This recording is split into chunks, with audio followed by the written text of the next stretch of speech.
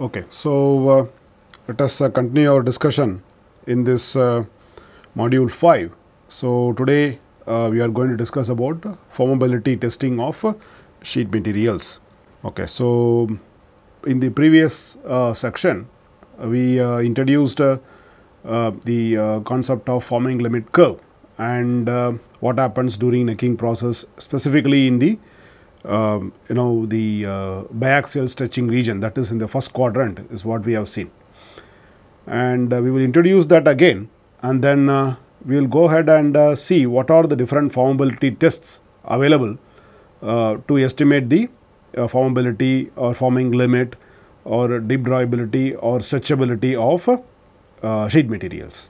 So in this module we are going to see only formability testing of sheet metals.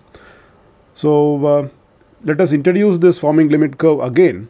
So what is this forming limit curve? This forming limit curve is nothing but the curve which indicates onset of local necking in both the regions, that is in the first quadrant and in the second quadrant, and it is nothing but the locus of limit strains. We introduced epsilon 1 star comma epsilon 2 star in the previous section, and if we get this data for different values of alpha or beta, right from, let us say, on the left hand side extreme to the right extreme, if we get, so negative minus strain to positive minus strain, if we get, okay, so then if we connect all of them, that is nothing but your forming limit curve. That's what we have seen. So this star, whatever I mentioned here, are forming limit strains. So we said that it is a material property. So unless otherwise you change something in the material, it is not going to change, it will remain same. And we have also seen that it is useful for various reasons. One is you need to get the failure diagnosis of the sheet grades, quality of sheet. If you estimate it, then it will be useful. Okay, so you want to select a particular material, sheet material for a component, then this will be useful. You want to decide the process conditions like lubrication or lubricants, forming temperature, strain rate, whether it is sufficient to form the component, then this forming limit curve can be used. So before we understand the different methods of formability evaluation procedures, okay, so because we introduced a forming limit curve, let us discuss one or two important methods through which we can evaluate a forming limit curve. Okay, so let us discuss that. Then we will go ahead in discussing about other formability tests. So that's why I given a topic today is FLC evaluation, forming limit curve evaluation, and other formability tests. So forming limit curve or formability, I think we understand the meaning of that. It is nothing but the ability of the sheet material to get converted into a particular shape without any instability, without any necking in that, without fracture. That's the meaning, and forming limit curve can be used to evaluate that. So one important method, procedure or test to evaluate forming limit curve of any sheet material is called hemispherical dome test. It can also be called as limiting dome height test. So hemispherical dome test, as the name suggests, you are going to have a punch, okay, which is of hemispherical in shape. Okay, and so naturally there are tools available for that. Okay, so you can install the tools and then you can deform the sheet with the help of punch setup, and then you keep deforming the material, the sheet, as per the procedure that we are going to describe until necking occurs or fractures. Whatever is possible for us to stop, we will do that. Okay, so then it is called as a limiting dome height test. So you are going to get a dome shape, and that will be limited because of formability of the material. So you call that as limiting dome height test. Okay, so in short it is called as a LDH test. So it is an evaluation procedure or test for metal sheet deformation capability using an experimental setup having a hemispherical punch deforming a sheet with circumferential clamping force sufficient to prevent it from sliding or pulled into the die cavity. So we will see that. So in this test procedure, the procedure is actually very simple. Okay, it's not that very complex. So you keep the sheet, you hold the sheet, okay, with the blank holder. Okay, so you keep the sheet on the die, you use a blank holder and hold it, and then punch will come separately and push the sheet inside the die cavity until necking happens or fracture happens. And then you take the sheet out and you measure the epsilon 1 and epsilon 2 near neck region. That becomes 1 point in this particular curve. Okay, that becomes 1 point in this particular curve. So, like this you change a strain path by one particular way. You change a strain path betas, predefined strain paths, predefined betas. Okay, that is why we say beta. You can imagine why it is predefined, because it is alpha naught and beta naught, we said, isn't it? So, during the course of deformation, during necking, it can change, but it is a predefined strain path. Okay, you get limit strains in other betas. So, by changing the strain path. So, procedure is very simple. Okay, and in one sentence you can tell the entire procedure in this way. Okay. So, one important issue here is the sheet generally should not slide inside. Okay. So, sheet has to actually stretch below the punch. That is the main thing here. That is why we mentioned that with the circumferential clamping force or blank holding force, you can say, sufficient to prevent the sheet from sliding or pulled into the die cavity. It should not draw in, it should not be pulled in. So, it has to be clamped tightly like that. Okay. So, this is nothing but a procedure for constructing forming limit curve of a metallic sheet by using a hemispherical deforming punch. Okay. And generally this test is available for all sheets which has got this particular thickness of the order of this 0.5 to 3 mm thickness. Okay. So, before we do that, there are some important definitions I thought it will be useful for us. One is a forming limit curve, we call it as FLC. It is a curve showing the strain levels beyond which localized necking or localized through thickness thinning. Through thickness thinning is nothing but necking. Through thickness thinning means epsilon 3. Epsilon 3. Okay. Whatever we discussed until now, it is nothing but epsilon 3. This epsilon 3 is very important. It should not go beyond a particular limit. So, otherwise necking will happen. It is also called as necking. And subsequent fracture occur during the forming of a metallic sheet. Okay. So, it will show the strain levels. So, this forming limit curve can be shown in this way. Okay. The same figure which I have shown before, but I just shown in a different way. So, you can see that you can have different betas 1, 2, 3, 4, 5, 6, 7. I just indicated different stars to get the limit strains, and you can see that these all are deformed and different strain paths. Let us say it is going to be linear, let us assume that way, and then all the strain values below this curve are actually safe, and once you reach this curve, you are actually in the onset of necking, and above that definitely sheet is going to fail. So, that is the meaning. This is called the forming limit curve. So, the next important definition is called as a forming limit diagram. It is called as forming FLD in short.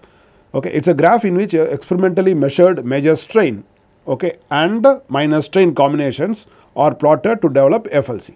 So, basically epsilon 1 star and epsilon 2 star, we call it as limit strains, isn't it? So, you want to get that practically, experimentally, then there are certain procedures. Okay. While doing that, you have to calculate some strains. Okay.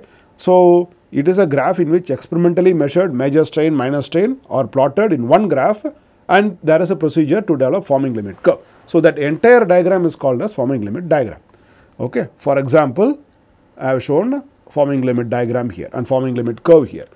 Both have similar meaning only. Only thing is like this forming limit diagram will include some strain values, okay, which will be separated by this forming limit curve in this fashion. You can see that these are all, these orange ones, circle ones, this this diamond shape, okay, both are shown here. The orange ones are actually safe strains, and these red ones, diamond ones, are basically failed strains. That is why I said fail and safe. Okay, and you can see that this curve is actually separating these two data points, these two sets of data points. Okay. So, probably these data points were obtained from one strain path, this is from another strain path, and this is from plane strain path, this is from another strain path, this set will be from beta is equal to 1. So, you are going to deform the sheet and you are going to get both safe strains and failed strains and plot all in one, okay, to get a curve which is going to separate these two. So, if you plot all the strain values inside this diagram along with forming limit curve, then you call this as forming limit diagram. So, that is the main difference here. So, forming limit diagram is nothing but forming limit curve plus strain values used to separate these two. Okay. So, strain was used to construct forming limit curve. So, then there are three important modes of deformation. We have already seen 5 different modes, but biaxial stretching, we know that. What do you mean by biaxial stretching? It is a mode of deformation in which positive strains, both are positive, epsilon 1 and 2, both the principal strains are positive, are observed in both in-plane directions at a given location or a grid location. Okay. So, biaxial stretching means epsilon 1 and 2 would be both positive. Say for example, epsilon 1 and 2 both will be positive means all this is red or it could be yellow one, all are on this side of the diagram or nothing but your biaxial stretching. One case is balanced biaxial stretching where epsilon 1 and 2 are same. So, which will give you epsilon 2 by 1 as beta is equal to 1, which will be probably an extreme case here. Okay. So, deep drawing mode of deformation also we have seen, okay, is a mode of deformation in which strains on the test specimen surface are positive in direction 1. That is epsilon 1 is positive, it is always going to be positive only, that is why you have only one y axis. Epsilon 1 is positive, but epsilon 2 can be negative. Okay. Epsilon 2 can be negative. Okay. And the negative in 90 degree direction, that means along direction 2, which is epsilon 2. So, epsilon 2 is actually going to be negative in this case, so that this drawing strain path is going to be on the second quadrant.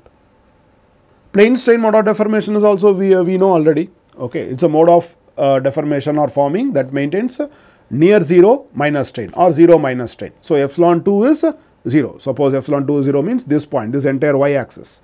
So, you have any limit strain in y axis, say for example, this point or this red point or this orange points, they are actually closer to plane strain. Okay. So, in this case you will see that there is a positive major strain and it is going to be 0 minus strain. Okay. It is going to be 0 minus strain. So, minus strain is positive in this side, minus strain is 0 on this side, minus strain is negative in this side. Biaxial stretching, plane strain, deep drawing mode of deformation. So, when we speak about forming limit curve, there is one important level in forming limit curve, one important data in the forming limit curve, okay, that generally we take it as a reference, that is called FLD0. So, FLD0 is nothing but this particular point. Okay. It is a location on forming limit curve or this particular star. The star we say here in plane strain, that is nothing but your FLD0. Okay. That is nothing but your FLD0. So, you can call this as, I will write this as FLD0 like this. It is a location on the forming limit curve that has got the lowest major strain or the limit strain in plane strain mode or the limit strain in plane strain mode is this part. When you go along y axis, you are going along plane strain mode of deformation and you will see that whatever limit strain you have, that you can call it as FLD0, and that is actually a conservative window for forming sheets. So, when you deform a material along plane strain mode of deformation along this, you will reach the forming limit curve at the earliest as compared to any other strain path, any other beta. So, you are deforming along a conservative window to reach the limit strains little early as compared to the other two extreme strain paths. Okay. So, these all are actually drawn schematically here. So, you see that this is the initial circle grid pattern we have in the sheet. Let us say there are several such circles you can put. The circles could be of let us say as small as 2.5 mm. Sometimes for easy measurement you can have 10 mm also, but smaller the circle, we can get accurate strain values at different locations in a sheet. Okay. So, we can imagine that there is a particular L0 and W0, of course, you can say D0 also. We have already seen this D0. Okay. So, I am just mentioning it as L0 and W0, and you will see that in a drawing type of deformation. So, it is going to be the circle is going to become an ellipse. Circle is going to become an ellipse with W width and length is going to increase to this red color one. The red color ones are actually deformed circles. The black ones are the original circle, undeformed ones. Okay. So, in deep drawing you will see that it is going inside. So, if you calculate along let us say this is 2 direction and this is 1 direction, if you calculate strain along 2 direction, so naturally it will come somewhere here. So, in plane strain mode of deformation you will see that so this dimension is almost same. So, when you calculate epsilon 2 here, so since the diameter is W0 is going to be same as that of W, so your strain will be 0, but you will have some strain in the 1 direction. So, that will be somewhere here, let us say. And by biaxial stretching, you know that circle will become a larger circle, and from this W, from this L you can get strains. W0, L0 is known. So, you can get strains and you will see that you are going to have some data in the positive side. Okay. So FLC, FLD, biaxial, deep drawing mode or the plane strain, and FLD0, these are all certain terms that is generally used with respect to forming limit curve. So now let us go to one simple test procedure. This test procedure is actually meant for hemispherical dome test or limit dome height test, you can say. And this is schematic is one standard dimensions one can fabricate in a lab, and you can use it to get the forming limit curve or formability of the sheet. So if you closely look at it, the tools are conventional in nature. Say for example, you have a punch which has got a hemispherical bottom, okay, and you have the radius of about 50.8 mm. Okay, and you will see that this hatched one is actually a sheet which is partially deformed, partially stretched, you can say, and you will see that to start with, the sheet is actually going to be flat. It's a flat sheet like this. It's a flat sheet like this, and punch will be touching the sheet in this fashion to start with, and you are displacing the punch in this direction, and displacement is provided to punch in this direction. So, and the sheet is actually stretched, and you will see that to avoid the radial movement of your sheet, the sheet is actually locked here by something called as lock bead or draw bead. Okay, and this is actually called hold down ring, or you can also say blank holder, and there is a die. Okay, all are circular in nature. Okay, so it's a cylindrical punch. Okay, this blank holder is nothing but a ring. Okay, with a hole at the center. Similarly, die is also, it has got a hole at the center. Of course, here it is shown very sharp, but actually there is a corner, die corner. Okay, and your blank holder also has got a typical corner radius like this, and you will see that the gap between the die inner walls is about 105.7 mm, and you can see the lock bead is spaced at about 132.6 mm. Now, it's a circular one, so which means that the sheet is actually clamped circumferentially. That's why it is written the circumferential clamping force is applied using draw bead as well as some blank holding force. Okay, this draw bead, if you use, it will avoid the radial movement of the sheet, and hence the sheet is going to stretch below the punch. Okay, so I have also given here this LDH test setup showing tools, sheet, and important dimensions. Okay, so the point here is there are some machines already available. Okay, or you can install this machine in your UTM. Okay, or you can use a double action hydraulic press where this type of tools can be installed. Okay, so if there are some already available machines, means the machines are meant only for this kind of experiments. Double action hydraulic press means it's a general purpose double action hydraulic press. So one action is to hold the sheet using blank holder, and then a punch will come separately. That's a second action. Okay, and then the sheet will be deformed. Or sometimes what we do is, if I make this setup and the clamping is actually done mechanically using fastener. Okay, using fasteners you can mechanically clamp the sheet, and this punch is actually held in the UTM, and like any other test, your the movement of punch is actually controlled by hydraulic means, and it will come and deform the sheet. Only thing is, in mechanical clamping you have to make sure that the sheet is actually not drawing. Okay, so I have also said that the contact surfaces of the raw undeformed sheet and punch are actually lubricated. Okay, the sheet is securely clamped in the flange region using a lock bead or a draw bead here, located in the die blank holder arrangement, for the hemispherical punch and hydraulic bulge test. Hydraulic bulge test, what is it, we will see separately.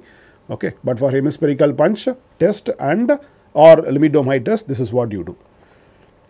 So now what we are going to do is, we are going to stretch the central area of the sheet. That means the sheet below the punch, okay, is performed without interrupting the test. You should not stop the test. You continue the test, okay, and you are going to do that until necking occurs or fracture occurs. It all depends on how do you identify that.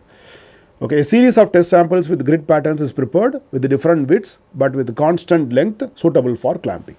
So now, in order to get the forming limit curve, okay, you need to deform this particular sheet at different strain paths or beta values, right? That is done in this test just by changing the sheet width. I will show you that just by changing the sheet width, okay, keeping the length constant, okay, and you use this setup to form the sheet until fracture, until necking, and you measure the strain grids in the near the neck region, okay, you will get the forming limit curve. So basically a series of strips of one particular material with different widths but a constant length will be deformed using this setup to get the forming limit curve. Okay. So that's why, in this diagram, if you see, okay, I mentioned 1, 2, 3, 4, 5, 6, 7. So which means that you can use 7 different widths. Okay.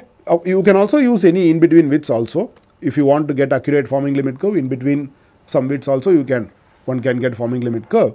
Okay, one can get limit strains, but let us say about the 7 different widths can be changed to get the forming limit strains in that particular strain path, keeping the length constant, but length of the sheet should be such that you will be able to clamp it properly here. Okay, you should be able to clamp it. So that's why length is remaining constant, width can change. Okay, so if you see this from the top view, whatever I mentioned will look like this. Whatever I mentioned will look like this. Okay, this is just a schematic I mentioned. Okay, there are 2 things here. One is this light blue, which is nothing but your sheet. I have written sheet here. This is also a sheet. This is also a sheet. This the circular one is actually a punch, the same punch. Okay, this same punch which you see from the top view. You see from the top view, the punch will look like the red color circle, let us say, and the sheets are of this particular length, which are actually same length. You can see. Okay, all the 3 sheets are of same length, but width is changing. You can see this W is changed, this W is changed as compared to this. Okay, the width is different in all the 3 cases. I just shown 3 cases as an example. So if you see from the top view, how does it look like is in one case, okay, if you want to get limit strain in the negative minus strain region, that is in the second quadrant to start with, that is in the second quadrant. Suppose in this quadrant, okay, if you want limit strain, so what you need to do is you need to have a sheet of width slightly smaller than the punch diameter. Okay, so negative minus strain obtained from narrow strip test specimens with respect to punch. Okay. On the other hand, if you want to get positive minus strain, then this would be suitable. That means your limit strains will be somewhere here in this portion. If you want that, okay, so then you use this type of sheet. The sheet is actually pretty large as compared to the punch dimension.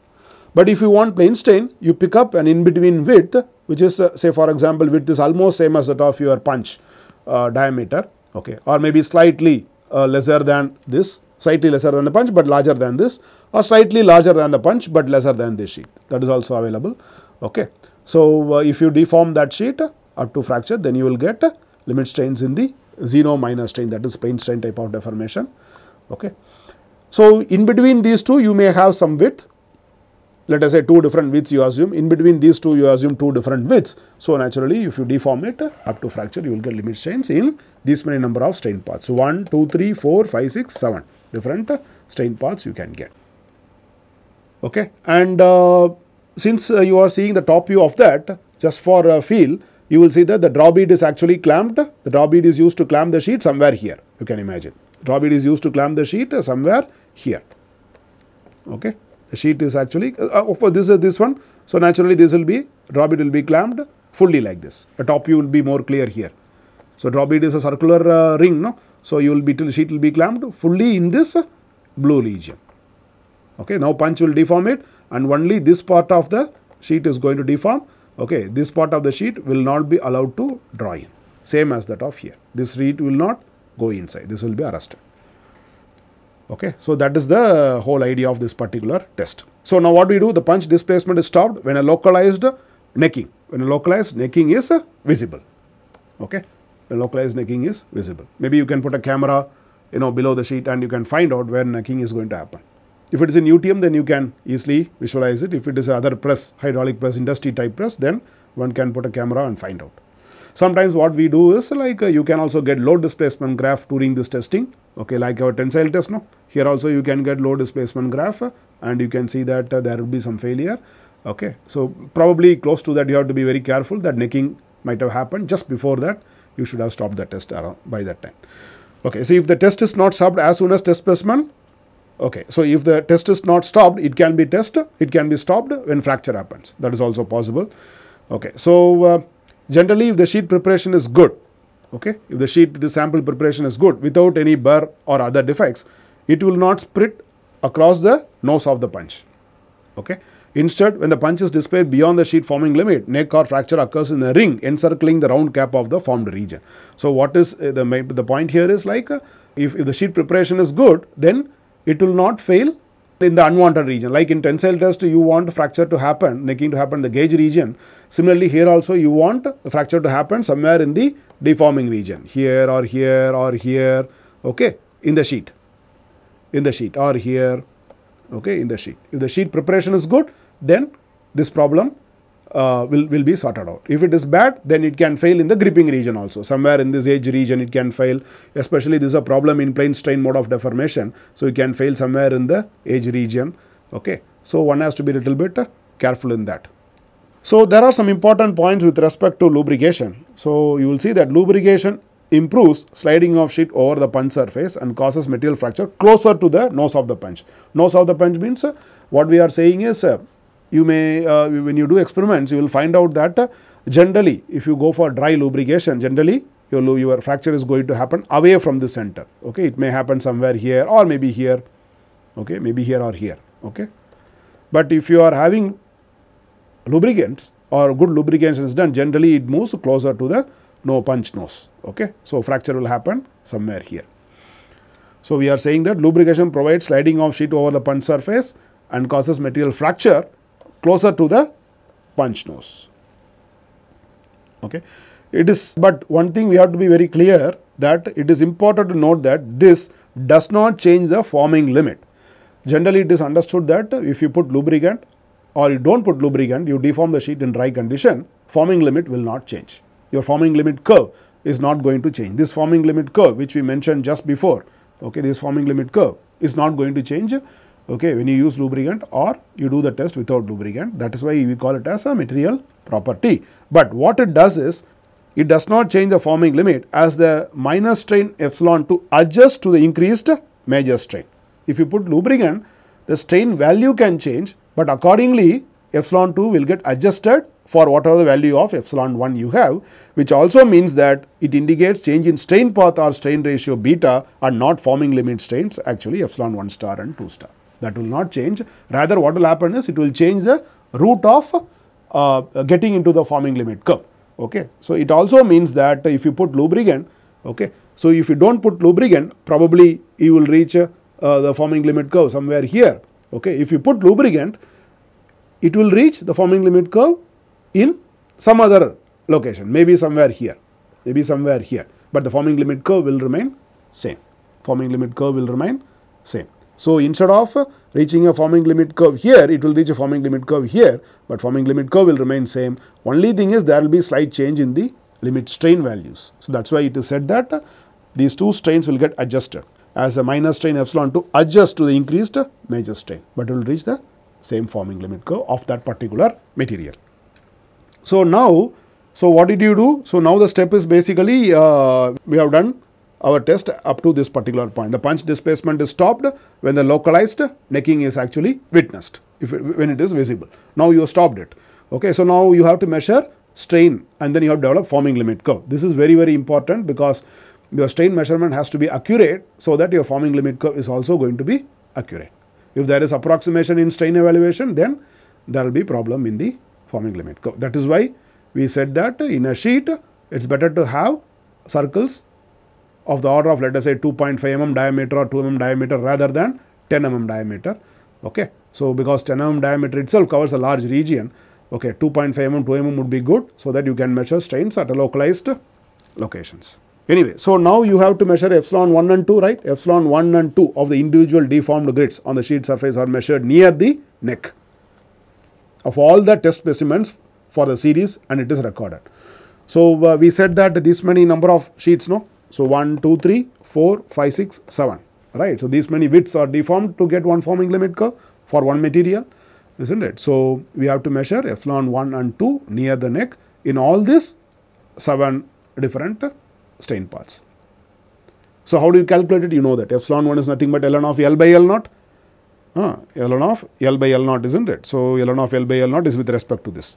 Okay, ln of L by L naught, Okay, ln of L by L naught will give you epsilon 1 and epsilon 2 would be nothing but ln of W by W naught. We have already done a lot of problems in this. We know how to calculate it. Okay. So, one can also look into this ASTM standards. Okay, this ASTM standard is the standard test method for determining forming limit curves. You can look into it. There is a lot of details available in that. So, now when you are measuring this limit strains, you can use a microscope with suitable magnification. Okay. So, and the only thing is like now this is a curved bent, this is a bent sheet, isn't it? So, you will see that the sheet is actually bent. Okay. The deformation is actually out of plane.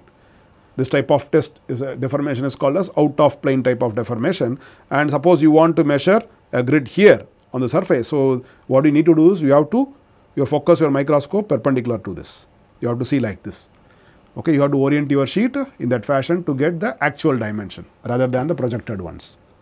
Okay, so you have to use appropriate magnification so that you can see that neck strains properly. And there are a lot of facilities now. You can take photo of a few grids around the neck region and you can process it later also.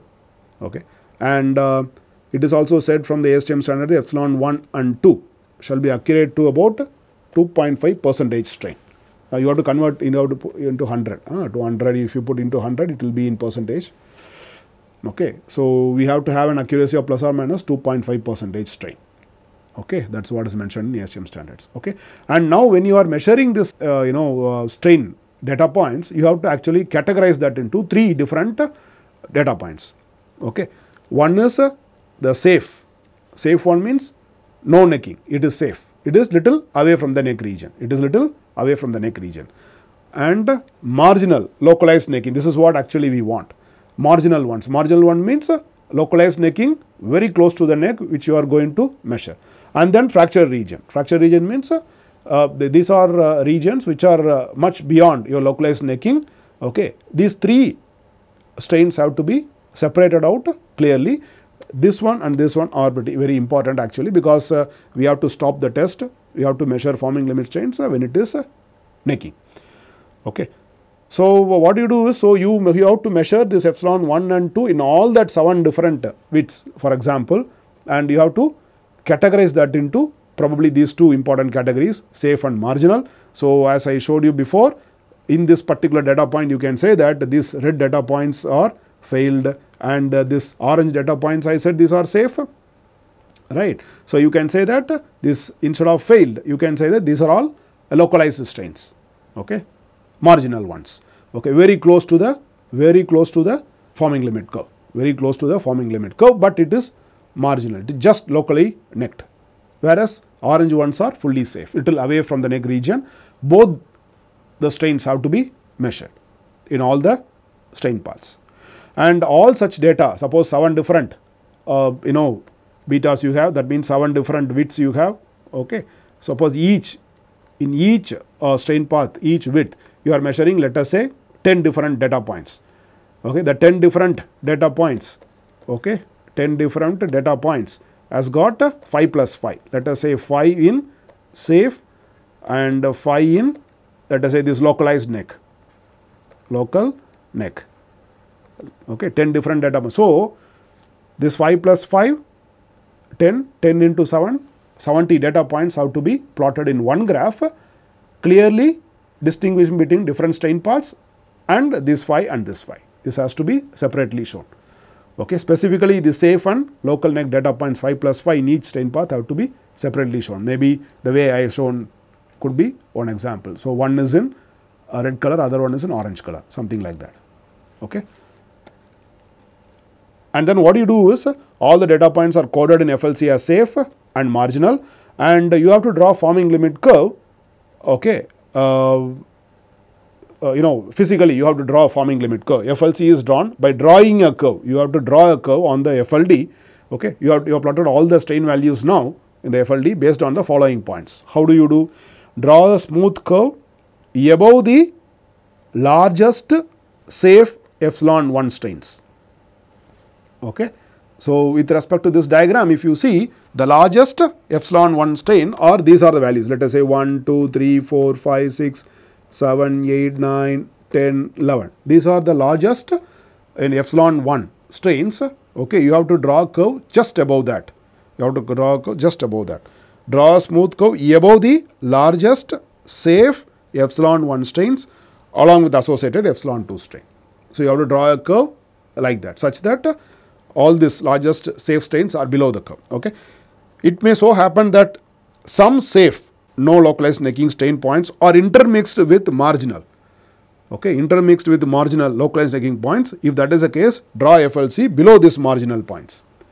Okay, draw FLC below this. Suppose there could be a small localized, small band, okay, where this marginal ones, that means your necked ones and safe ones can be intermixed.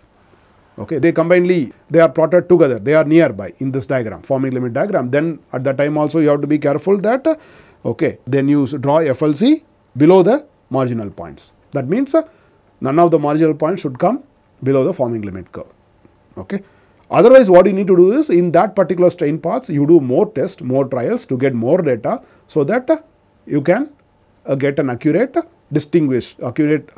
better separation between the failed ones and the marginal ones. So, that is the way you have to draw forming limit curve. Finally, you will see that you will get this particular type of diagram. This is called the forming limit diagram. These many issues are there when you draw forming limit curve of a material. So, some important information about your test specimens and grid pattern. So, what we can do is, the longer dimension in the strain paths could be along the rolling direction of the sheet, that one can maintain. Okay. And in the LDH test, whichever we have discussed right now, the test specimen shall be sufficiently long to have secure clamping by blank holder and die without excessive pulling. That I already explained you. So, several sets of test specimens are required to obtain sufficient, repeatable, accurate data or limit strains. So, one set of 7 sheets may not be sufficient. You may have to use the second set or third set also, and then you may get 70 into 3, almost about 210 data points. Okay, out of that, half of that would be safe, half of that would be localized neck strains. Okay, this much data if you get, you will get a nice, continuous, accurate, it should be repeatable forming limit curve. Okay, so a typical sheet size is given here. For example, if you use a punch of 100 mm diameter, we have used 50 mm, 50.8 mm I said, isn't it? 50.8, isn't it? Yeah. So, if you use a punch of 100 mm diameter, okay, I have shown this is radius, 50.8 mm radius. So, if you use 100 mm diameter, we will have a sheet width ranging from 12 mm to 200 mm. That means the negative minus strain will have 12 mm width, and the positive minus strain will be about 200 mm in width at the increments of 25 mm, you can say. So, that many number of widths you can use. So, you have to cut the sheet before test, you have to cut the sheet by shearing machine without any bar. Okay, edge effect is going to be important, otherwise it may fail in the gripping region itself. You have to be a little bit careful, and any unsafe handling is also prevented if you use a proper shearing machine, and you may have to polish it at the edge before deforming it. So, edge preparation is actually very, very crucial here. On the grid patterns, okay, so let us say this is your sheet. This is your sheet. Okay, so this is the best one. Generally, people use this circle grids. Okay, the circle grids could be connected to each other, next to next. I just drawn with some gap, but otherwise this can be little bit touching each other. Like this, you have to put several grids on the sheet surface. 200 mm width and 200 mm length. Okay, you can imagine a square sheet of 200 mm width and 200 mm length, right? In that, you may have to put this all circle grids very close to each other. You can imagine this is about 2.5 mm diameter circle grid. You can imagine so many circles will come. I just shown a schematic here. So, you can also, people use dot pattern instead of circle, you can print dots. Sometimes squares are also used, or connected square. Sometimes a combination can be used. So, a square and a circle combination also people use it, but this is predominantly used and easy to measure also. So, when you deform a square, it becomes some distorted dimensions, isn't it? So, whereas the advantage of using a square circle grids is basically it's going to become either circle or an ellipse. So, it's easy to measure strains, but these are all different grids available. One can look into ASTM standards for more details. This is another dimension just I gave you, that instead of rectangular samples and square samples, sometimes people use this type of samples also. The edges are curved in nature. This is also LDH sample only, but sheet samples with a curved edge instead of straight edge. This is also used sometimes. You can see that this is 20 mm width, the negative major strain, and probably your 60 or 80 would have would give you plane strain type of deformation. 40 and 60 are in between. 120 would give biaxial stretching, and 220 would be your balanced biaxial stretching. You can imagine your 100 mm diameter punch superimposed above this, the top view. How does it look like? Okay. So, and some of the deformed sheets are shown here, photographs is shown here, just for your information. And you can see that there is a small neck here, you can see, and you have to measure strain closer to the neck to get the forming limit strain. Okay. So, anyway, let us go ahead to the other formability tests in general. Okay. This formability test in general, okay, are classified into two types. One is intrinsic test, other one is simulative test. So, intrinsic tests, okay, there are some categories here. We will discuss one after another. Uniaxial tensile test, we know that. Plane strain tensile test, Marciniak stretching, sheet torsion tests are available. Hydraulic bulge test, I was introducing that before. Miyachi shear test, hardness tests are also there. Okay. These intrinsic tests actually assess the fundamental features of materials that are relevant to their formability. Okay. So, the type of test itself will tell you what is it actually. Okay. These are the tests which will give you mostly your type of like stress strain behavior, your forming limit, like that, which are actually material property type. Simulative test, in simulations the material is subject to deformation that closely approaches distortion that would occur during any certain forming procedure. Say for example, you have bending, stretching, drawing, stretch drawing. These are all some tests which are of simulative nature. So, you want to simulate this type of actual deformation at lab scale. So, how do you do that test? So, bending is a separate test, stretching separate one, deep drawing or cup drawing separate one. You want to combine stretching and drawing as stretch dot test, another one. Buckling tests are available, we will see some example. These are all other tests available. So, we will see one by one. Intrinsic test, the first one is you know that very well, we already discussed this, uniaxial tension test. So, we have also discussed that you can follow ASTM E8 standard. So, gauge length is generally 50.8 mm, generally 50 mm we say gauge length, and 12.5 mm wide or 12 mm wide you can say, or 12.5 mm, 12.7 mm you can say. So, this is a standard dimension. Okay. So, gauge length should be known to us, and width also should be known to us. And then what do? You give displacement on one direction. Okay, this is initial thickness. We all studied this, and then the ultimate aim of this tensile test is to test it until the material fails fully, and then the machine is going to give you load displacement graph. Okay. So, so for that you are going to use load cell and extensometer, strain gauge extensometer. So, from the load displacement graph you can get engineering sustain graph, we say SE. Okay. And from SE you can get a two stress strain graph using standard procedure that we already know. Okay. And from this we know how to calculate all the properties. Okay, I just summarized here. Okay, what all the properties you can get. So, sample preparation as we discussed before. So, sample preparation is very important here also. Okay, the sharp corner should be avoided. You can see that. Okay, this type of radius have to be maintained, and the sheared edge should not have any burr. It should be smooth. Otherwise, that will act as a notch, and maybe it can fail here itself instead of having failure here. So, it can fail here. Actually, we want failure here. Okay, which is unwanted. This should be avoided. So, you have to prepare sample properly. For that, edge preparation is very much required. Okay, and you also know that the specimen alignment should be good in the machine. So, the center line of the grips, you have to be careful. Okay, and the load is measured using load cell, and you may have to use extensometer for some time to get the strains in the gauge region.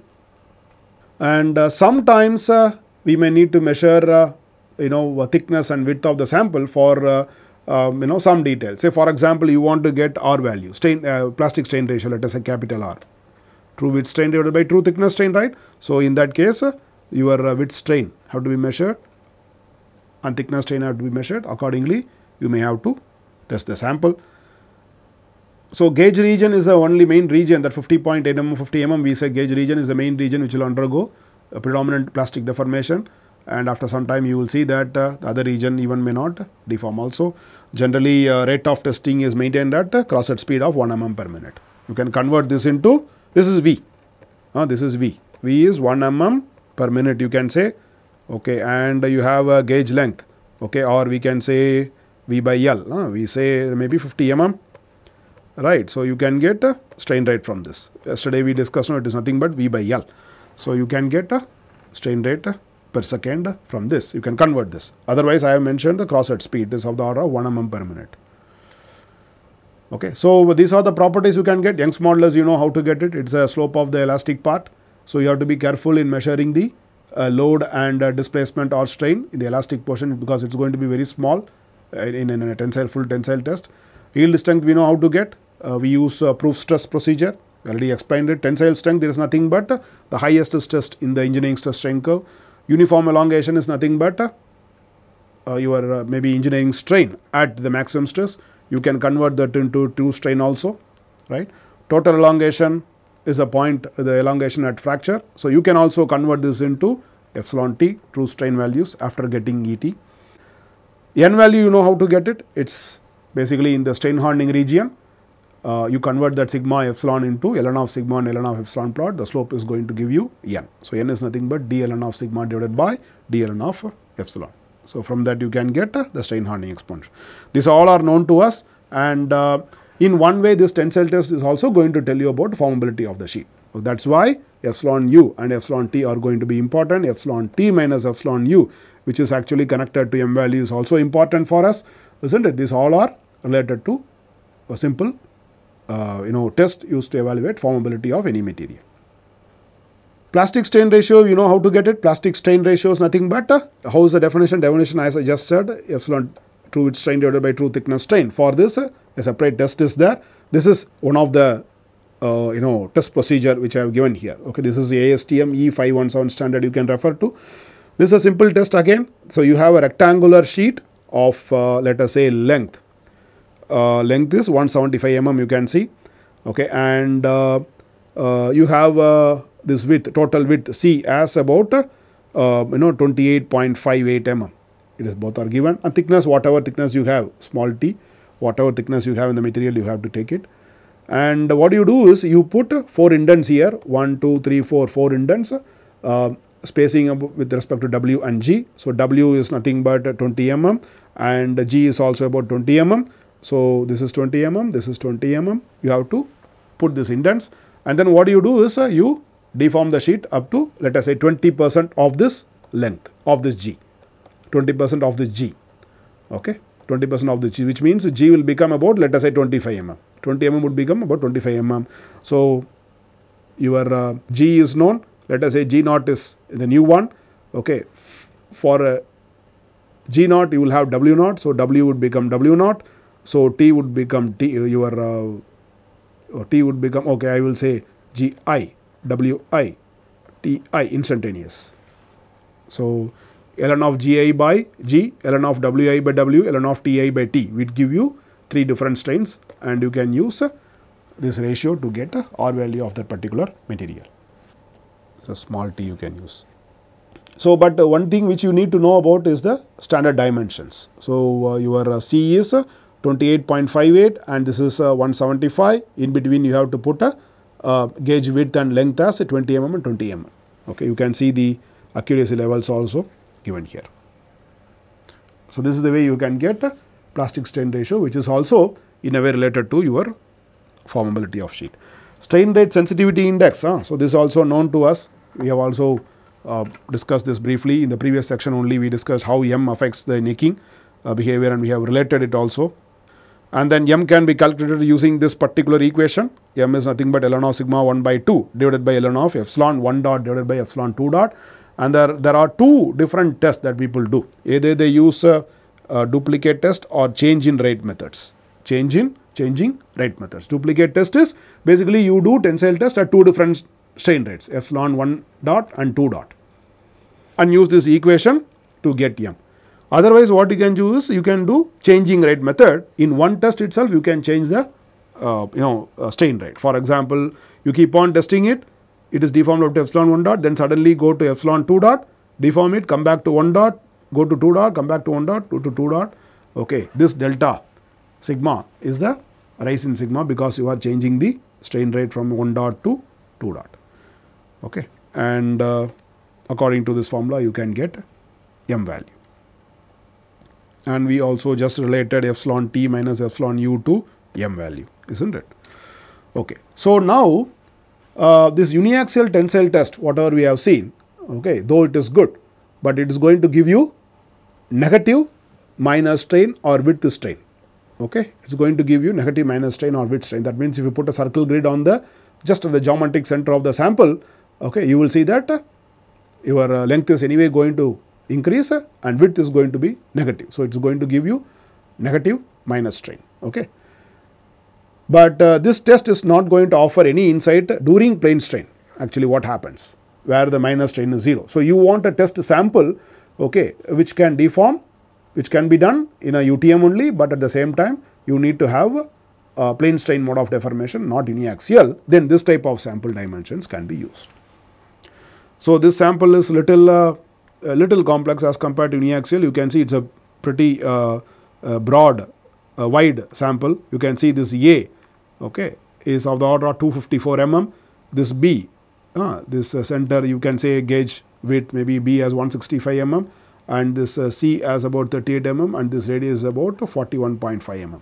Okay, increasing the width of the sample, and decreasing the gauge length changes the strain state to plane strain. Okay, so this dimension sheet can be fabricated maybe using your wire EDM or any other method, and this region can be held in the machine. Okay, and you can pull it by giving some displacement. Okay, and you will see that naturally this is a weaker portion. Your B region is a weaker portion and it's going to fail there, and one can put lot of circles on the sheet surface. Okay, so you can get failed strains by measuring epsilon 1 and 2 wherever necking is going to happen. One can also get low displacement graph for this particular test. That is one way. The other way is sometimes what people do is they constrain the width. They constrain width by putting some bead. Okay, so they constrain the width by putting some bead in the width direction, so that okay, only the center region is going to deform, that is in plane strain. That will be in plane strain. That is also people use, which I have not shown here. The width constraint method involves employing a rectangular sample with circular notches leading to a center gauge region, okay, that is narrowed in width. The gauge section is secured between two sets of opposing parallel knife edges. Knife edges means something which is actually restricting the movement of material in that direction, okay, like a bead, okay, like a draw bead. Okay, they are called as stingers, which are aligned parallel to a sample axis, and you deform it. The other portion, center portion, may undergo plane strain mode of deformation, but this is simple to use, this particular one. This is called plane strain tension testing. So the main difference between the previous one and this one is, in this case you can maintain beta is equal to 0. In the previous case, your beta would be something relevant to uniaxial tensile test, which you already discussed several times. So if you get a forming limit strain from this, it will reach your forming limit curve, let us say epsilon 1, 2 in this data point. Suppose this is your forming limit curve. If you use this particular test, it will grow across along this line and it will reach a forming limit curve here. Rather, uniaxial will be on this side. Uniaxial will be on this side. So biaxial tensile stretch testing. This is another testing procedure. Okay, this is also called as Marciniak biaxial stretching and hydraulic bulge test. There are two different types of tests. Okay, and these tests are important because your limit dome height test or hemispherical punch test, which we said, these actually the limit strains are dependent on the friction, interface friction, because your punch and sheet are in contact, okay, where fracture is going to happen. So there could be a chance that your friction, interface friction may affect it. Okay, so to avoid it, you are going to use two important methods. One is Marciniak biaxial stretching test, other one is hydraulic bulge test. So your Marciniak biaxial stretching is explained here with the schematic. There are some intricate details here if you see. So this is your punch, okay, this is your punch. The punch is actually cylindrical in nature, but if you see at its end, there is a small upward indent. Okay, actually it should be flat like this. Your punch has to be flat like this. Instead of that, basically there is a small indent like this. There is a small indent like this. Okay, there is a small indent like this. You can see this. this region I am saying, small indent here. So, which means that the punch is not going to touch the sheet in this center location. Okay. So, otherwise what you have here is you have a blank holder which is going to hold the sheet, and you have a die on which your sheet is kept. Now, there is one more point here other than sheet. Okay. This part, actually this part is actually sheet. Okay. Below sheet, that means between the sheet and the punch, okay, there is another sheet with a hole here. There is another sheet with a hole at the center, you can see. Okay. This is called spacer, sometimes it is called as washer also. So, it is called as washer. Okay. So, this spacer or washer is kept between this particular punch and the actual sheet for which you have to get the forming limit. Okay. And this spacer has got a hole at the center, and the spacer generally is same material as that of your actual sheet. Okay. So, there are a lot of details I have given here. Okay. So, now what do you do that basically the punch touches the sheet, the initial contact position, and then you push punch down. So, punch is actually displaced, okay, and it will deform the sheet in this fashion. And the main issue here is you will see that we expect fracture to happen in this location of the sheet. Here only you want fracture to happen on the sheet. And if fracture happens here, of course, you have to put circle grids on the sheet surface to get the forming limit chains like we defined before. Okay. And if you see fracture here and if you measure forming limit strain, you will see that this particular zone where fracture happens does not have any contact with punch. At the same time, it does not bend also. At the same time, it does not bend because this is in one plane. You can see that your sheet is actually deformed below the hole in one plane. Suppose this is your hole, this is your hole. Your sheet is actually going to fail in this region. Okay. Yes, sheet is going to fail in this region only. Okay. So, this region is actually has got no contact because there is a hole here, and the punch is actually not contacting in this region at all. So, which means that there is no interface friction. At the same time, a fracture happens in the flat location which is not bending. Okay. So, that is the main advantage of this Marciniak biaxial stretch test, but the problem here is your hole preparation has to be properly done, edge preparation of this hole has to be properly done, and the size of the hole is also very important. Okay. And your hole should not crack before the sheet fails. Okay. So, there are certain important things that you have to do. So, you have to do a lot of tests to evaluate this particular forming limit. So, otherwise what you do is in this test also I will show you in the next module some dimensions of the sheet that we use for this particular test. You will see that there also you have several series of tests that you have to do for getting forming limit curve of one particular sheet. Next one is hydraulic bulge test. Hydraulic bulge test is again like you use hydraulic fluid, okay, to pressurize the sheet like this, and then it will deform in the fashion of like a dome. Okay. So, now here there is no contact between the punch and the sheet because punch does not exist at all. So, whatever forming limit strains you are going to have from this is going to be independent of friction. The sheet metal is clamped by die rings. Die rings means nothing but a blank holder with a draw bead, and the hydraulic pressure is applied from one side to deform the sample into a dome shape.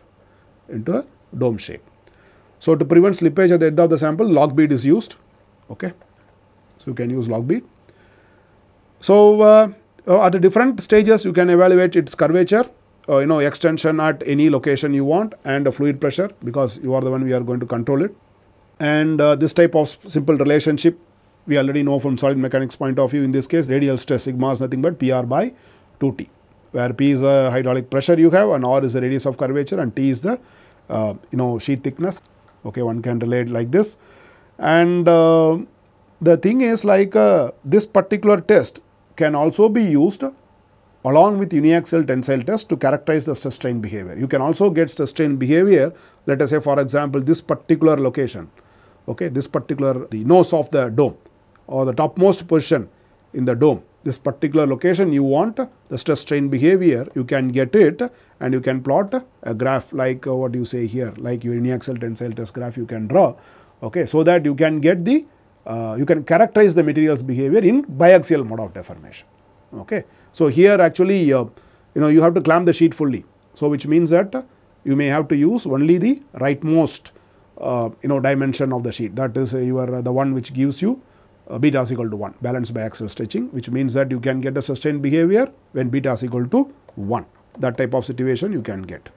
Okay, like plane strain mode of deformation, we can get beta is equal to 0. That's sustained behavior. Similarly, in this type of test, you can get beta is equal to 1 type of deformation. You can it can prevail in the sheet deformation somewhere in this uppermost position, and when it deforms and when it fails, you can get a stress strain graph also, and of course you can also get forming limit strains whenever it necks.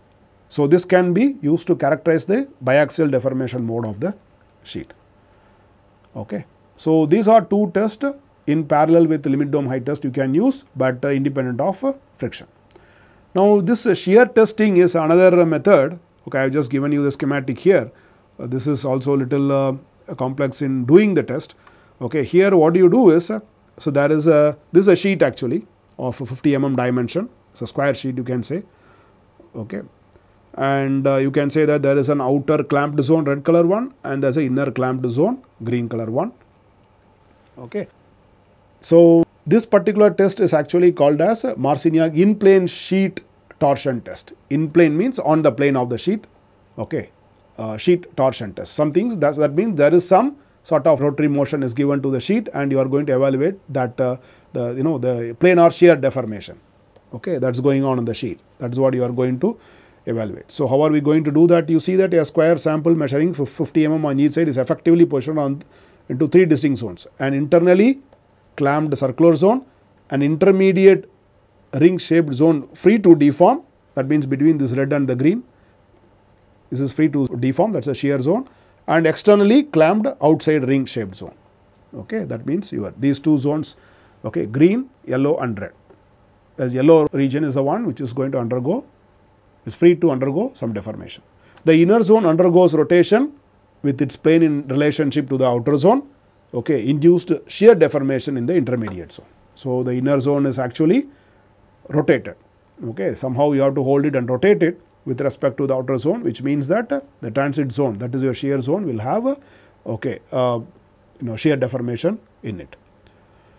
The sample is deformed until fracture occurs, and the angular rotations at 2 specific radii within the intermediate zone are gauged using the calibrated drums and move in tandem with the sheet. So you have to basically measure the rotation, and you can get the angular strain or shear strain, you can say, and you can see that the shear stress tau can be related to shear strain by some material constants C and hardening power n.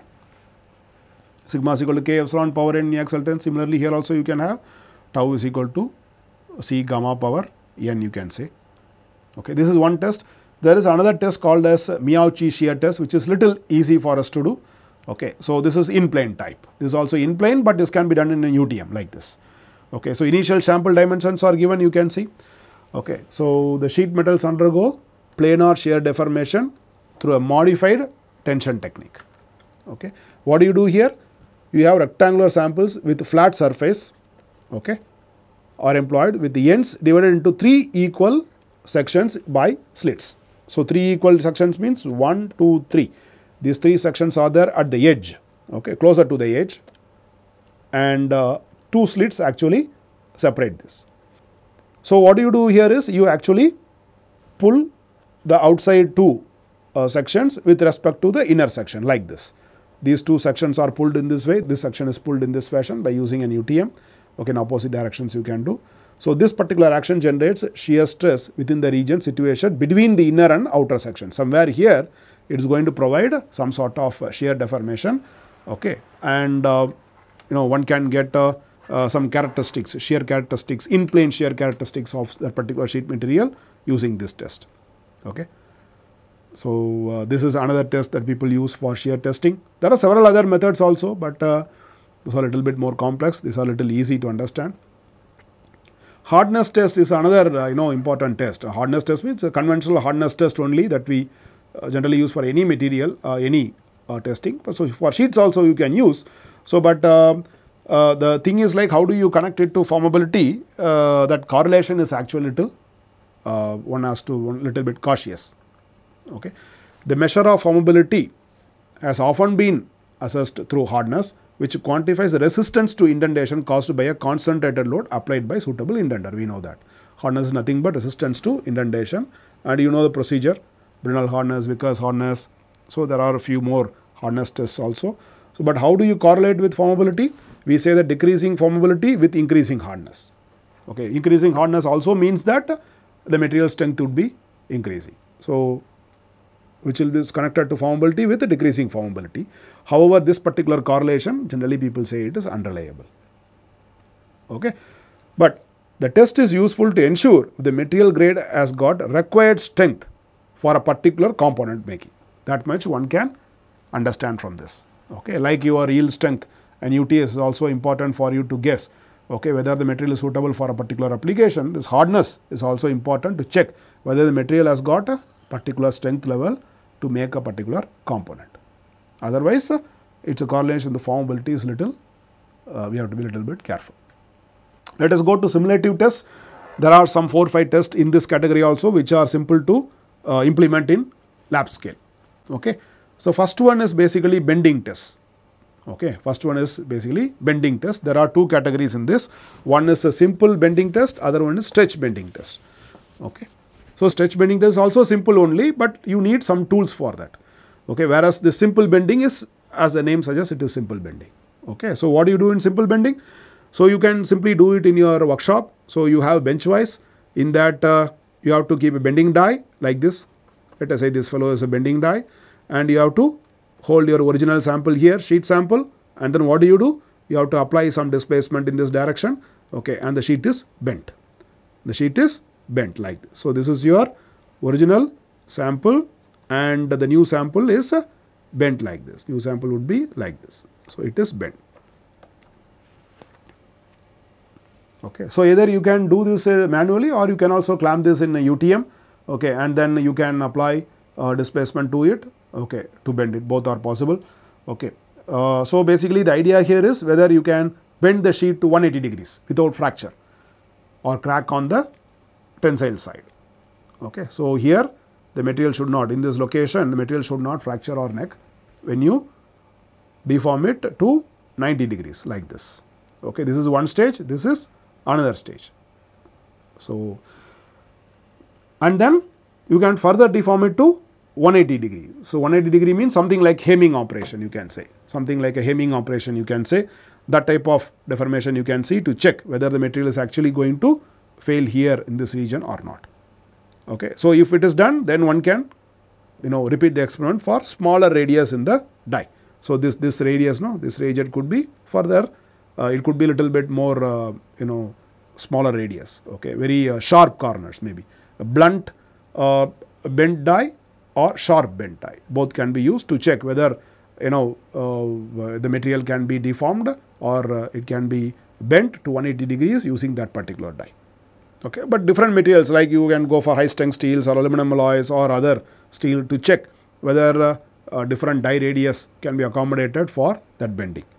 Okay. So, if you want to mitigate crack during your hemming operations, okay. So, like this hemming operations are used to mechanically clamp 2 different sheets when you make a component, isn't it? Suppose you want to make a soft drinks can, okay, you can also check, okay, at the edges the 2 materials are actually hemmed, okay. So, you will see that this type of bending characterization is important for that particular material. So, this is simple bending which you can implement where only moment is given, okay. You are going to give only moment to this.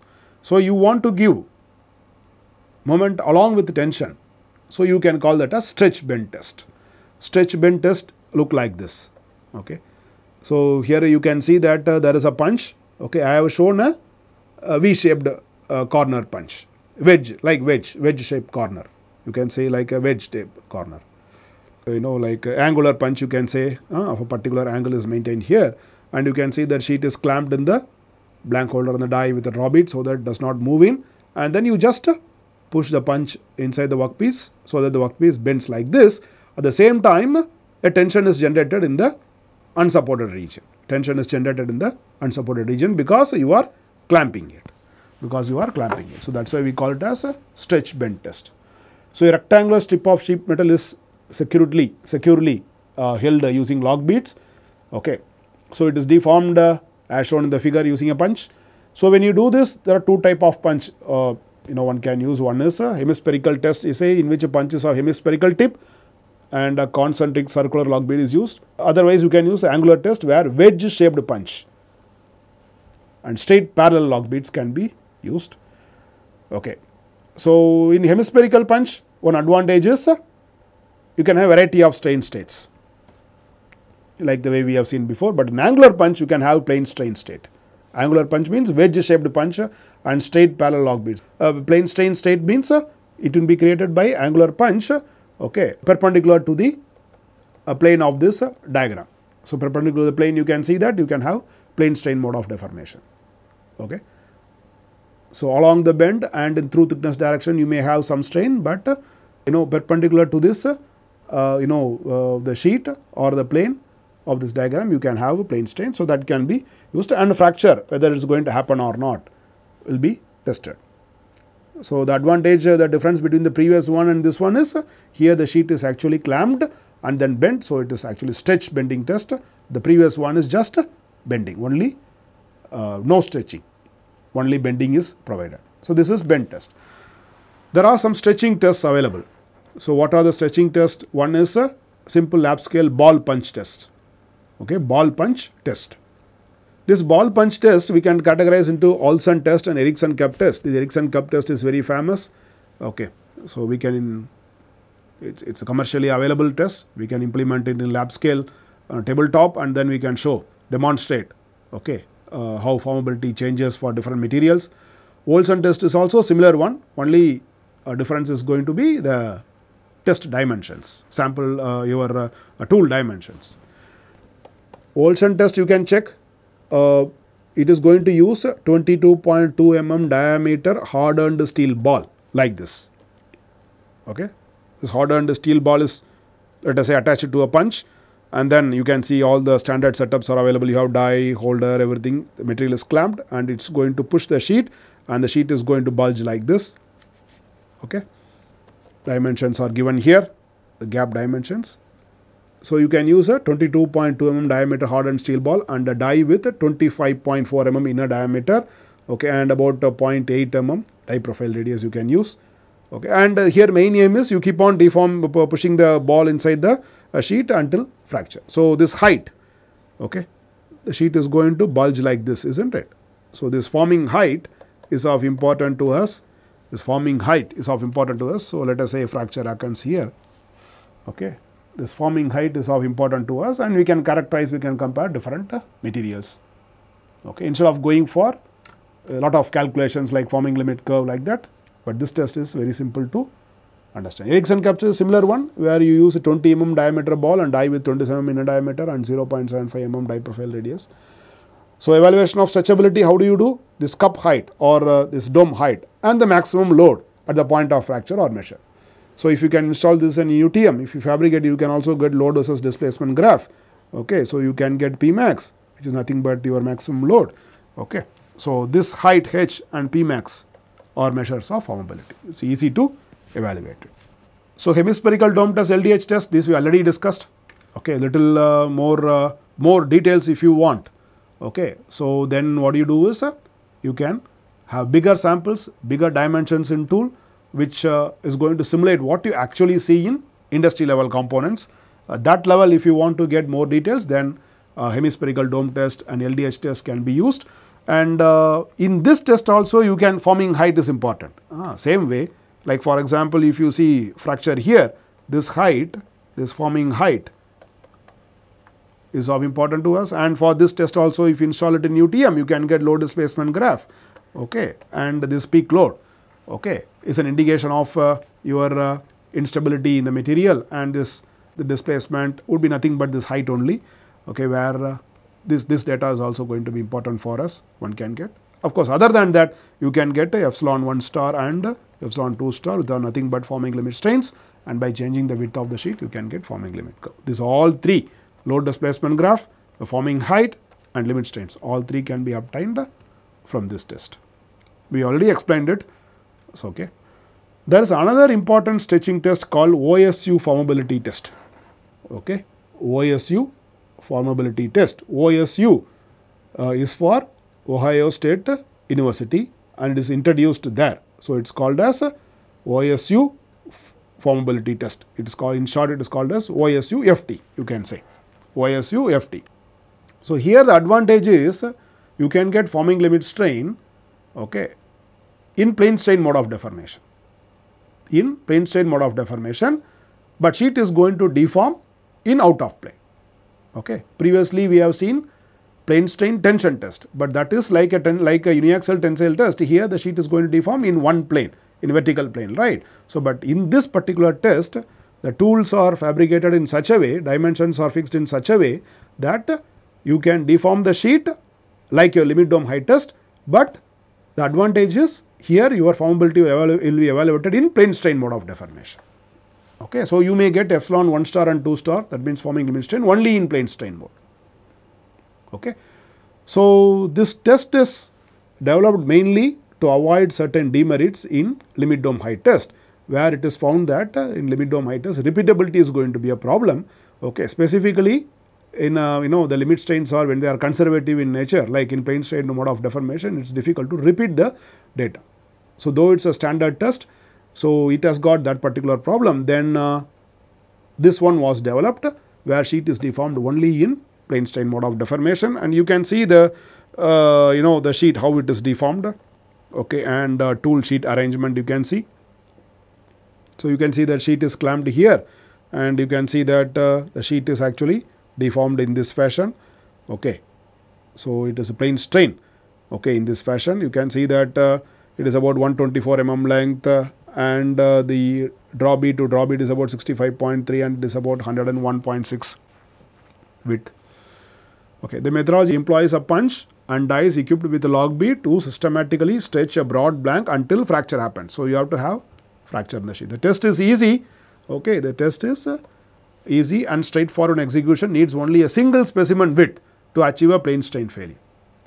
Okay. So, instead of deforming several strain paths, the most critical one, plane strain deformation, if you can get limit strain, that will be good.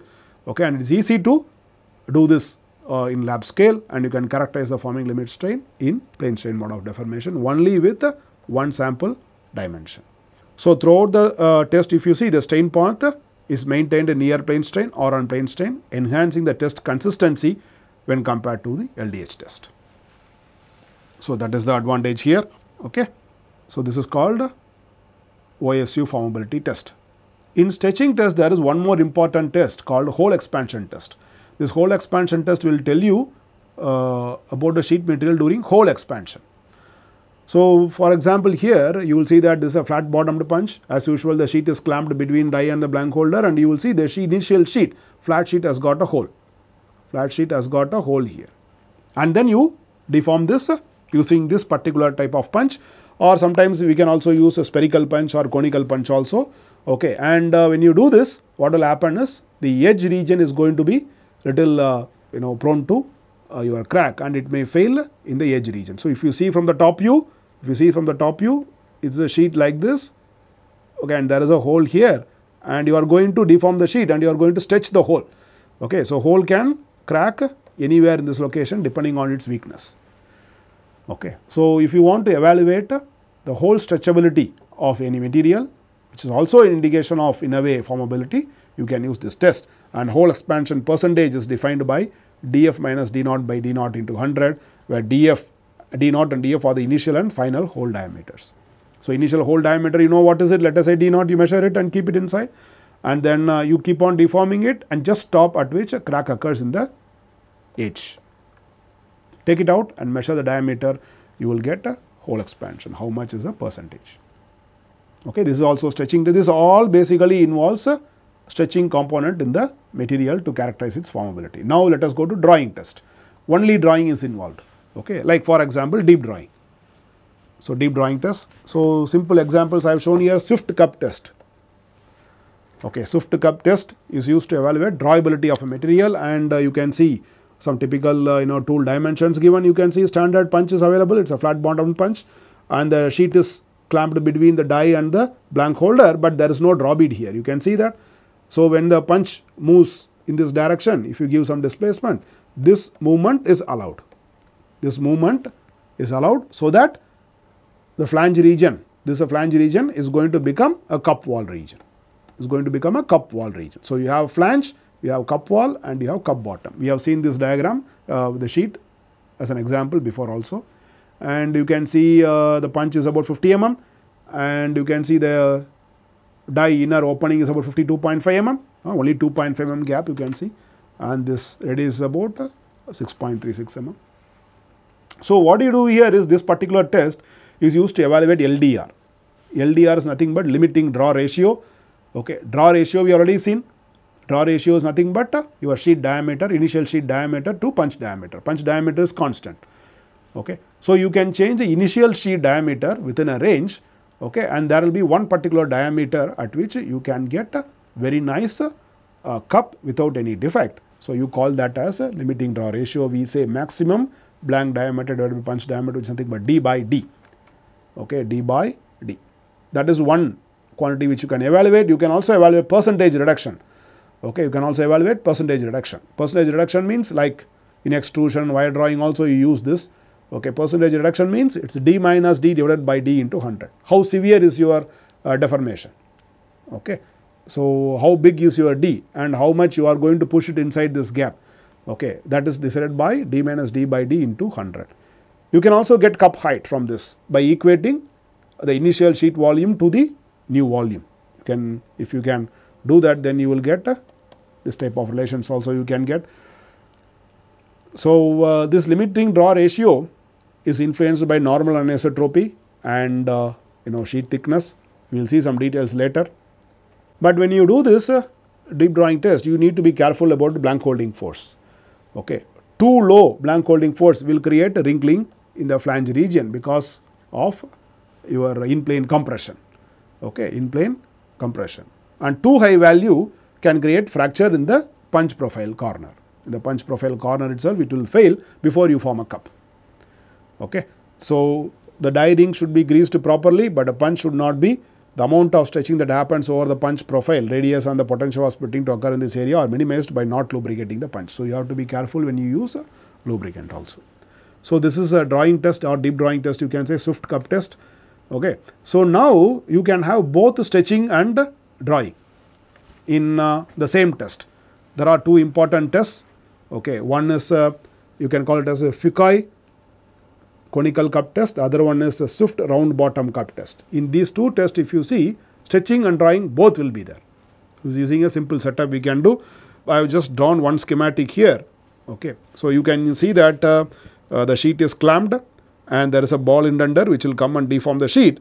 So you will see that the sheet will be deformed in a conical fashion in the wall region. At the same time, this ball indenter will give you a shape at the tip and it can fracture here. You can see this is the initial one, initial workpiece. This red one is a deformed workpiece. The red one is a deformed workpiece. You can see that there is a fracture here. Okay, and you can see it is actually conical part, which is actually sort of drawing in, and then at the edge it is in the corner or in the uppermost portion it is going to stretch where fracture is going to happen. Because the punch top is hemispherical, the specimen is stretched in the middle in addition to the flange being drawn in to create a cup wall. This is what I was telling you. The end point of the test determined by observing fracture here. I have shown you here. So this is, it will be like this. Your deformed sheet will be like this. So you will go like this and you will see some fracture here. Something like this. So this is an indication of a limit of a formability. So if you can do it in UTM, you can say drop in punch load, which is going to be indication of a fracture. So both your stretching and drawing involved in this. So this can be categorized under stretch drawing test. Your Foucault conical cup test is also like that. Okay. So only thing is like the dimensions are slightly different. The details are given here. Using 12.5 to 27 mm diameter ball, you can use it. Okay. So diameter of the base of the conical cup is measured and divided by the diameter of the original specimen to give the Foucault conical cup value. Okay, and the punch travel at the onset of visible neck. Okay, which means that you get a load displacement graph. Okay, suppose you see this load, this displacement height or punch travel is also could be one parameter which you can measure. wrinkling and buckling test. These are the last two tests, and then we will stop here. Okay. So what you do here is you are going to use this type of setup. The setup is actually known to us. So you have a punch like this, and you have a die holder, and it is actually held here, and you will see that this punch is actually dimension is made such that it is much smaller than the die opening, so that this wall region is little of conical in shape. It is not straight like what you see here. It is not straight like what you see here. You can see it is straight. Cup wall is straight here. Instead of that, you reduce the diameter of the punch such that you can have a unsupported region here, which is of this particular conical shape. As a result, the cup wall is conical and does not come in touch with the punch. It's basically an unsupported region. So you can see that the flat bottomed punch with the diameter equal to 75% of the inner diameter of the die deform the circular bank. So you can calculate accordingly. Okay. So 0.75 into your inner diameter of this die is equal to the punch diameter. You can imagine like that. So what you do here is, that is another important point. So you can also change the blank holding force, okay, and check what is actually happening in the wall region. Okay. So you can see that I have drawn a graph schematic forming height in y-axis, BHF in x-axis, and there are actually three profiles here. One is the red one corresponding to flange wrinkling.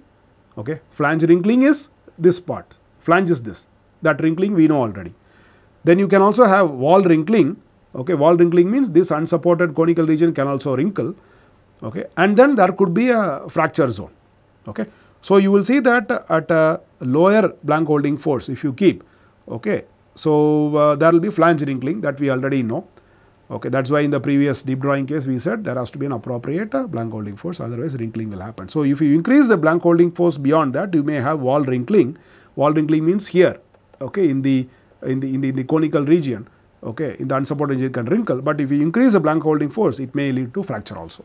So you can get this type of profile, and you will see that the forming height is going to be maximum where these two intersect. The wall wrinkling and fracture limits meet at the intersection of maximum cup height. Okay, so one can characterize the formability in this fashion. So the maximum height is reached when this wall wrinkling profile and the fracture levels actually come closer to each other. That is why you have H max. This can be characterized using this type of test. This test is actually called as Yoshida buckling test. Okay, Yoshida buckling test. Here you will see that you have a flat square specimen. Okay, the specimen is of 100 mm side, you can see here in this diagram, and this actual sample is actually clamped in the corner. In the corner region for about 41 mm width, it is actually clamped, and you are actually pulling it. Okay, and you are actually pulling it. Gauge region is maintained about you can say like point to point is about 75 mm. Okay, and inside the 75 mm there could be one particular location of 25.4 mm width. Okay, there you will have buckle. This kind of buckling can happen. You can see that AA cross section. AA, if you section it and see, you may have a buckle like this. So you are going to pull in this direction to create this buckle in the AA cross section within this small gauge region. A buckle develops in its center along the path of loading.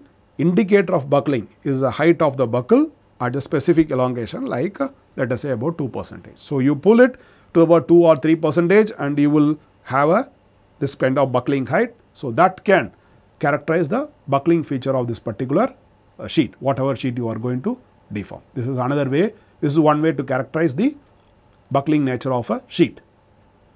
But the problem is this material should not fail before you reach this buckling. Okay, that is why you will see that low formable materials like aluminum alloys will have a difficulty in completing this test because the specimen fracture before buckling. That should not happen.